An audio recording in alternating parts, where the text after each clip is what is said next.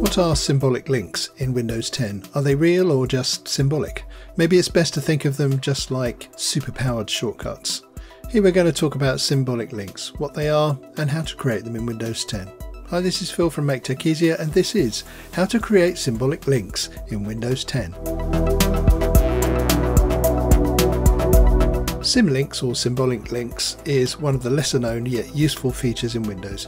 You can think of symbolic links as shortcuts you create in Windows, however symbolic links are much more powerful and helpful than just regular shortcuts. Let's discuss what symbolic links are and how you can easily create them in Windows 10. What are symbolic links? When you create a shortcut for a file or folder, all you're doing is pointing it to that specific file or folder, nothing more. Symbolic links are much more than a simple shortcut. They act as a virtual file or folder that links to the actual file or folder. When you create a symlink for a file, it appears as if it is the actual file, when in reality it is directing you towards the real file in the background. Besides files, you can also create symlinks for folders. Simply put, a symlink is nothing more than a build of the text string which lets the operating system know that it is just a path for another file or folder. For instance, most cloud service apps you install will only sync files and folders located in their own folder, but there will be times when you might have a folder in some other drive which you want to sync with the cloud storage service.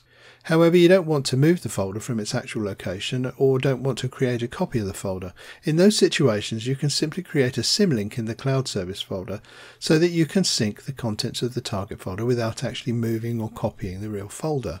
Since a symlink is just a virtual folder that just acts as a path to the real folder, you don't need to worry about the symlink consuming any disk space. Create symbolic links using command prompt. Creating symlinks in Windows is pretty easy with the mklink command. To start, press Win+X, then select the option Command Prompt Admin to open the command prompt with admin rights. Once the command prompt has been opened, use the following command format to create a symlink for the file: mklink, and then the link, and then target. So the command looks something like this.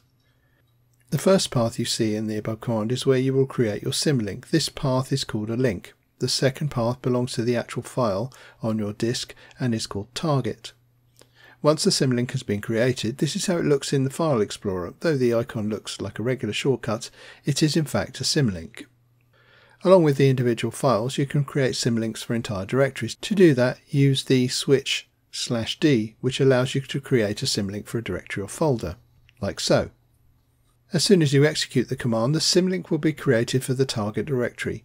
You can use it to access all the files and folders within the real folder. If you ever want to, you can actually delete the symbolic link like any other file or folder. Just select the symlink and press the delete key on your keyboard and you're good to go. There you have it. It's literally that simple to create symbolic links in Windows 10. Okay, as always, thanks for watching. That's all for now. See you next time.